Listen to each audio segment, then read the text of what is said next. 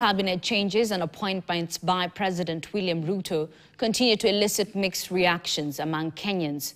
In some areas, it has been jubilations, while in others, Kenyans lament over dropping of their sons and daughters from the cabinet. Our reporter, Finik Olwach, with the details. The last week has seen heightened political activities following the appointments made to the cabinet by President William Ruto. All these followed demands and anti-government protest of over 1 month now. Among the demands from the youth was the overhaul of the cabinet, a demand that the president conceded to. On his second batch of new cabinet nominees, the president, in a surprising move, nominated the top leadership of ODM party, a party that is a strong founding member of the opposition's Azimio coalition. The emperor, the conqueror, the champion, the lion is here. All top ODM party leaders, including Chairman John Mbadi, two deputy party leaders Ali Hassan Joe and Wycliffe Oparanya, minority leader in the National Assembly Opiyo Wandayi, were nominated to the cabinet in various portfolios, some powerful such as the National Treasury and Energy.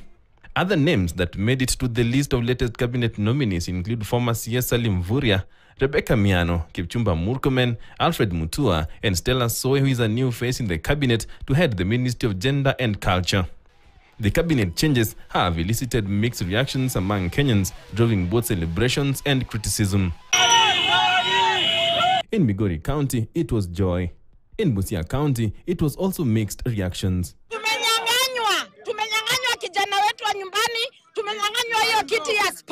Sisi kama watu wa Busia tumempongeza na tunapongeza the Right Honorable Raila Amolo Odinga.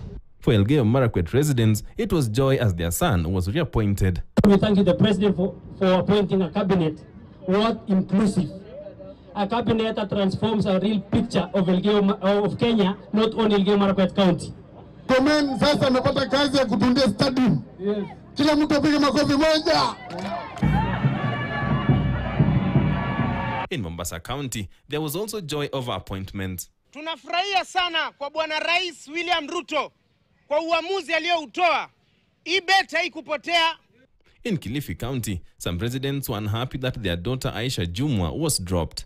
Tutomchagua mama yetu, dada yetu, ndugu yetu Aisha Jumwa ametukosea pakubwa sana. Mgada muweni na haki yake mumpe. Tunataka mumpatie Aisha Jumwa haki yake. Tunataka mumpatie Aisha Jumwa haki yake.